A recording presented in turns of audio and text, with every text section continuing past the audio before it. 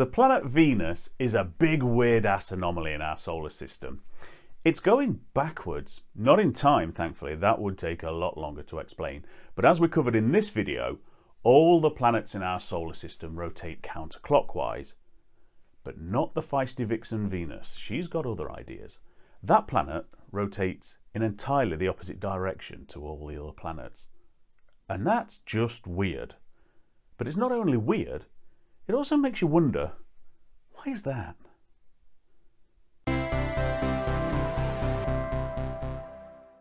Now, because we don't like to string you along, so we give you the answer at the beginning of the show at Awesome Astronomy, rather than dragging the whole thing out in the hope of getting hours of your watch time, the reason for this is, well, it's unknown.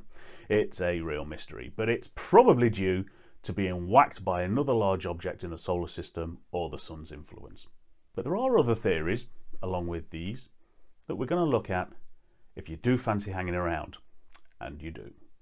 And I'm not going to lie, some of them are going to seem like absolutely crazy flights of fancy that go down rabbit hole after rabbit hole of cosmic coincidence, but all of them are possible, and one or two of them are probably right. Now, this show is about why Venus rotates backwards, but it's also important to know that Venus also rotates really slowly. One rotation of Earth, what we call a day, takes almost 24 hours, but one rotation of Venus takes 5,832 hours, and that means that a day on Venus is 442 hours longer than its year. A sunrise on Venus is in the west, and the sun sets slowly in the east, which is crazy to think about, but the fact that it rotates at a barely perceptible pace might actually be a clue to why it rotates backwards too. The Earth's equator is rotating at 1,000 miles an hour, whereas Venus's equator is moving at 4 miles an hour, about walking speed, which really isn't moving at all. If you haven't seen this video of ours on why the planets spin, you'll want to rewind to here after you finish this video and take a look, because everything in our solar system and every other star system is born spinning. The Sun, comets, Jupiter, asteroids and Venus, they were all spinning at the birth of our solar system, and something caused Venus to stop spinning and reverse its direction by 4 miles an hour. And it seems most likely that Venus was whacked by a large planet barreling through the inner solar system that hit it so hard from the other direction that it not only stopped its spin, but reversed it. After all, the leading theory for how our moon came to be is that it was formed as material was blasted away from the Earth after a giant collision with an object the size of Mars. While there's no other evidence for Venus taking a direct hit in the past other than this anomaly of its backwards rotation, it is possible. But if Venus was also whacked by another planet, why doesn't Venus have any moons or rings made of debris of that collision? After all, Saturn's rings are debris of moons, comets and asteroids that broke up as they got too close to the gas giant planet. And Earth probably had a much thicker ring system made of the debris from that collision all those years ago before it coalesced to form the moon. Well, it may well be that the smallest planet, Mercury, might have actually been a moon of Venus a long time ago.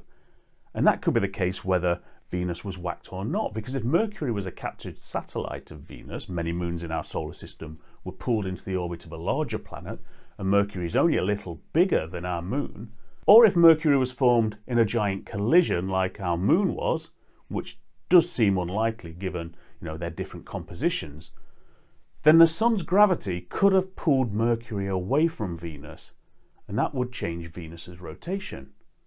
While there's no evidence for it, it is possible. But rather than a head-on celestial collision, maybe a planet in the early solar system swung by Venus really close without actually hitting it, and the gravitational tug of that object snarled up Venus's torque and slowed it down until it eventually began slowly spinning backward. While there's no evidence for that, it is possible.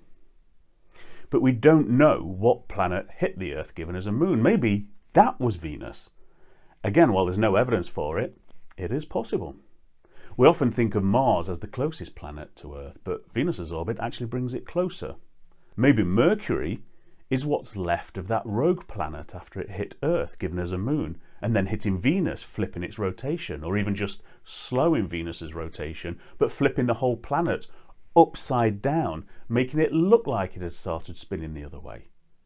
Unlikely, but hey, the solar system was so chaotic in its infancy that sped up, it had probably looked something like a giant game of planetary billiards being played by a certifiable loon.